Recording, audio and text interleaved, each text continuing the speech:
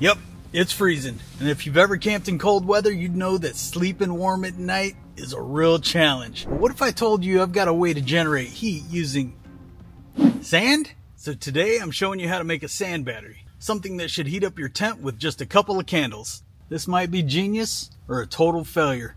Either way, we're going to test it out.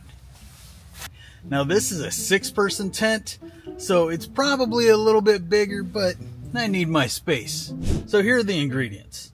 Metal bread pan from Kroger, sand from Home Depot, some copper strips that I found on Amazon, and a couple candles. Now that'll generate the heat. However, the heat's just gonna kind of radiate straight up. So for that, also bought a little stove fan. We're gonna see how well this works. Now this thing should kick on once there's a good difference between the temperature right here and the outside temp. So before we get to the test, let's head into the shop and build this thing. So welcome everybody to the Beastmode workbench. This is a bench where I'm gonna do some work. The first thing we're gonna do is cut open this package and bend it a little bit. I'll leave a link in the description, but I got these strips for like 15 or 20 bucks. I wish it was cheaper, but it did come with like a pound of it and it looks like it was scraps. But they're nice scraps. All I'm doing here is I want to put this in and put a little mark, probably an inch above where the container stops, so that that's where I'm going to make the bend. Lucky for me, it looks like it's only about halfway up, so I'm going to bend it right about there, and I'm going to use a very special tool called a corner. Don't forget to remove the plastic coating on the underside. You don't want fumes going everywhere.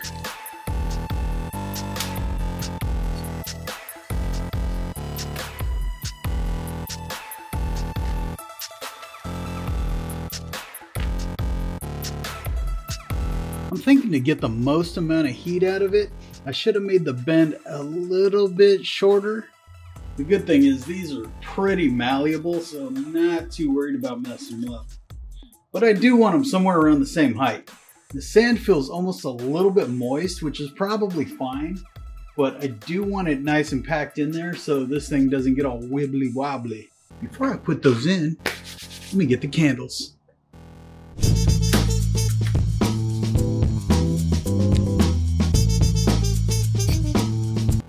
Now the good thing is, each one of these candles is supposed to last about 4 hours. I later found these on Amazon that claim they last 8 hours. I'd recommend these instead. I got a bunch of them for like $4 up at Kroger.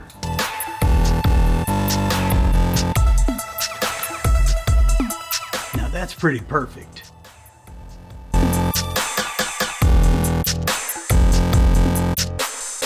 Now that's a sand battery, and basically what it's supposed to do is you light the candles, it heats up the copper, and the copper takes the heat back into the sand, and this whole thing should heat up. Well, let's do one better. Oh. Will it sit? It sits. Now I've got a thermometer that I'm going to use in a little bit, but this thing should warm up to about 300 degrees. That seems kind of hot. So use at your own risk. You're going to have fire, you're going to have flame, you're going to have some heat. I'm probably going to choose to put something plastic or maybe even cement to keep it from burning my tent later. But future Tony, that's for you. Alright, so I just took it for a test run in the house. And one thing I noticed that I didn't like was when I put the fan on there, these were bouncing just a little bit, just enough to go. I didn't like that. So what I'm going to do is right about here, I'm going to bend them back down to where it's more of this shape. That should give it a little bit more structure and something to hold on to. Not to mention, this extra piece right here is going to get a lot more of the cold air or anything if you've got a fan or if it's just cold out hitting that. So by putting it back into the sand, it's going to be able to retain a lot more heat. So something like that. Presto Majesto. Now, it was about 31 degrees outside. However, it's already showing it to be 41 degrees in here. It's probably just because of my body heat, and I was probably handling the thermometer a little bit too long. Hot hands. Let's get a quick reading. So the sand is currently about 35 degrees. And for the test, similar to last time, I'm going to use my beast chain, and I'm going to hang the thermometers, one down low and one up high, just so we can get different readings, because we all know the heat rises. Just like the last video, I'm going to say that you want to keep yourself off the ground as much as possible. The higher you can get, the warmer it's going to be, because all that heat rises. Now I gotta say, I got the idea for this because one of our community members, Cosby Fish, challenged me to heat up the tent with a battery. So in that video, I took a battery with a pluggable heater and an inverter and heated up the tent. Now that worked pretty good. However, it was only able to work for a couple hours before it drained the battery. These candles each should get about 4 hours worth of life out of them, and obviously you can buy bigger candles that will last a bit longer.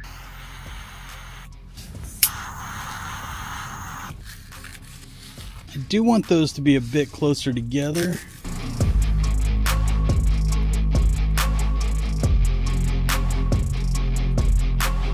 So I've got pretty high hopes for this thing. So not only is it going to provide some warmth, but check out that ambiance.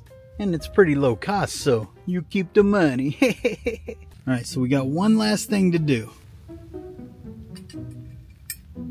And all that's for is a little bit of fan to push the air around, because we all know that sitting in a tent, it's stale air. At least if you've got your rain fly up.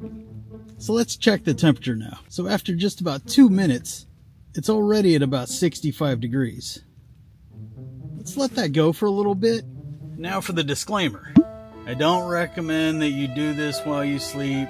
Never leave a fire unattended. Always pay attention to your fire. And if you're gonna do something dumb, you better be tough. But in all actuality, I wouldn't recommend leaving this on while you sleep, whether you're out camping or at the house. You just never know what gremlins are lurking about. But the good news is, with this, once it heats up, it's going to store a lot of heat for a long time. Probably even a few hours with no wind. I'm sitting probably 2.5 to 3 feet away, and I can feel that. It's not a giant gust of wind or anything, but I can definitely feel the air circulating.